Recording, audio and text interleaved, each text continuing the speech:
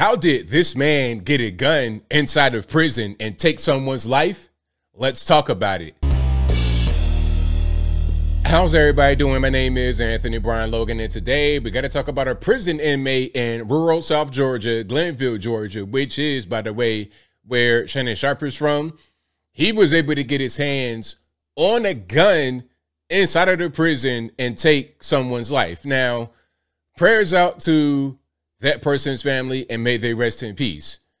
The inmate who did this also took his own life. So you know what that's called. I can't really say that exact term on YouTube because they will try to flag me for it. But you understand what happened. He took the person's life, then took his own life with that gun and nobody else. But the question is, how do you get your hands on a gun?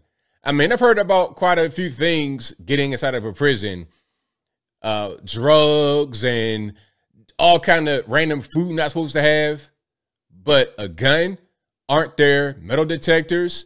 Did a guard bring it in? Who allowed this whole thing to happen? Now, there's some history with this particular prison. A warden previously had got fired and got brought up on charges of racketeering and whatnot because there was a widespread system of contraband and weapons and whatnot getting inside the prison. But a gun, that's a next level type of breach. Now, before I go any further, let's get to the actual news clip. Of course, I will link to everything in the box. And if you're on IG, visit the link in the bio or go to the corresponding article on the website. But without further ado, let's go ahead and roll it. Now, the Georgia Department of Corrections is working to get answers. They want to know how an inmate was able to get a gun, shoot and kill a food service worker at Smith State Prison before turning the gun on himself. It happened over the weekend. WJCL 22 News' Brooke Butler has been in touch with the GDC as well as civil rights advocates. She joins us now live in the studio. And Brooke, we're learning the victim and the offender were in a personal relationship. Pause right there. Now, I see this quite a bit with these prison stories. It'll be a guard or staff or somebody getting into a relationship with an inmate.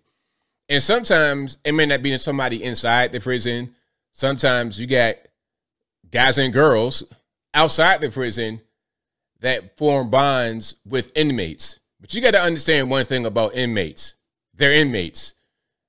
99.99 times out of 100, they're in there for a particular reason, and they are where they're supposed to be, especially a prison. See, it's one thing dealing with a jail. That's where you go for usually temporary, less than a year, usually, not all the time, but usually. A prison, you had to get sentenced. So you got found guilty. You had to get sentenced to go there, and you're probably going to be there for quite a while.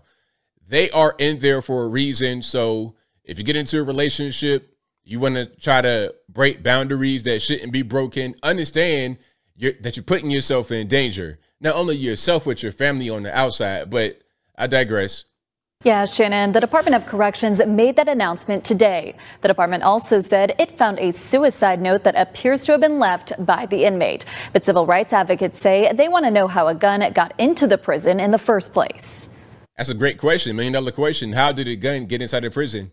This was the tipping point right here. Early Sunday morning at Smith State Prison in Glenville, the Georgia Department of Corrections says inmate Jadricus Hart shot and killed 24-year-old food service worker Ariane Grace before shooting himself. I've briefly spoken with the sister of Miss Grace, and they are understandably upset. The GDC says of course they're going to be upset because they're like, how did our loved one get shot inside of a prison? It wasn't by a guard. It wasn't by somebody who's supposed to have a gun. I don't even know if guards have guns. I'm not sure. I think they have other things on them because usually the guards are going to be outnumbered by the inmates. So if a guard is overwhelmed by a bunch of inmates and disarmed, that could be a dangerous situation. So I don't know if guards have guns. If y'all know, let me know in the comments. It appears the two were in a personal relationship. The Corrections Department says it has recovered the gun used. It's now working to learn how the firearm got into the prison to begin with. I don't think they've ever had anything like this happen before inside of a facility. Brian Randolph is with the Human and Civil Rights Coalition of Georgia. But the question is, and then here's some text I guess they're going to get into, but the question is, even if the gun got into the prison, how long was it there? How long did it just exist in the prison being hidden somewhere? Is there not a way to find it before it gets used and the death of 2 people? Tells me he actually contacted the GDC last year, telling them he heard a gun was in the prison. So we were tipped off in May of last year of a possible weapon that had been dropped off via a drone. He says, so maybe the drone brings the weapon in. It's there since last year. For a year, the gun's in the prison and nobody finds it. And they let people know. It's like, hey, you might have a gun in there. And for a year, they can't find it until it gets used in the death of somebody. That's crazy.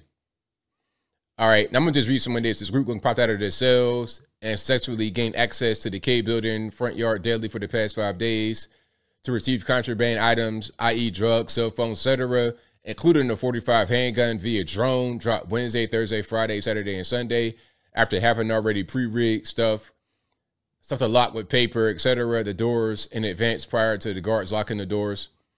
He sent this text message to GDC's general counsel telling her exactly what he was told. We never heard anything else about it. We reached out to the GDC asking them about this. They said, quote, that was investigated by our Office of Professional Standards and no leads were developed.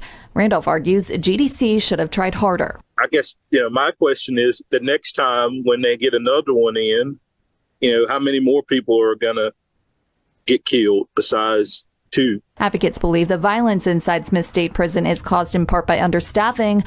Randolph believes this latest incident will likely only make matters worse when it comes to hiring. Nobody's going to go and work in these places.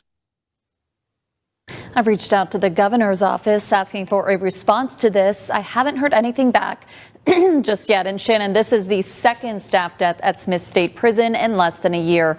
You may remember back in October, an inmate assaulted a corrections officer with a homemade weapon. Back to you. All right, Brooke, thanks so much. Now, the offender who GDC says killed the food service worker was serving 20 years for voluntary manslaughter. Now, as I close, I want to say this. Rest in peace to the young lady. Prayers out to her family. And I'm not trying to attack her for her decision, allegedly, to be involved with this guy romantically. I don't know when their alleged romance started, if it started outside, if she knew him from the area, from rural South Georgia, or if it started inside the prison. My point is that when you're dealing with inmates, you have to understand that they're inmates and you're at a prison. This guy was doing 20 years for, what was that, involuntary manslaughter or something like he already had took somebody's life.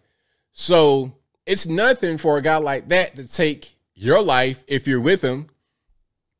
You got locked up. It wasn't like it was a self-defense situation. You're doing 20 years in prison. So you did something wrong. You probably had a rap sheet before that. This is a criminal. These guys are dangerous. And he proved himself to be dangerous, a dangerous criminal.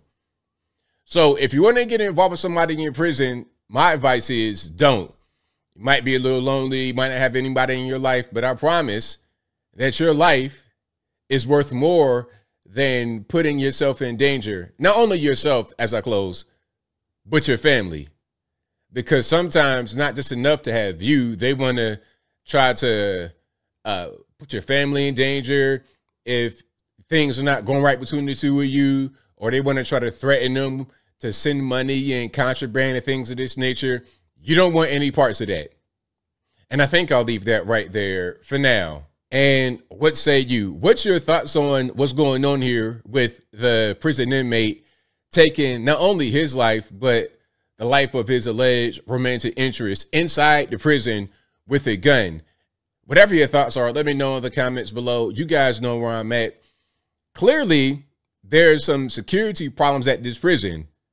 They said a gun came in through a drone back in last year. What was that, May of last year? And they're just now finding it after it gets used and deletion, self-deletion. I mean, come on. Then they said, oh, well, we investigated it, but we didn't find any leads. Well, what about all the other stuff you got in there? Again, there was a whole warden fired for this because there was a rampant system of contraband being allowed into the prison. Drugs, weapons, you name it. And when I say weapons, I don't necessarily mean a gun. I'm talking about other kind of things, knives or pieces of metal that are able to be fashioned into knives. These things are just proliferating the prison system and nobody does anything about it. Until now, when somebody loses their life. Well, actually, two people lost their life. The guy who took the lady's life and then he took his own life with that gun. Really unfortunate. But whatever your thoughts are, please let me know in the comments below. And that's all I got to say for this video. If you like what you heard, please comment, rate, share, and subscribe. Peace.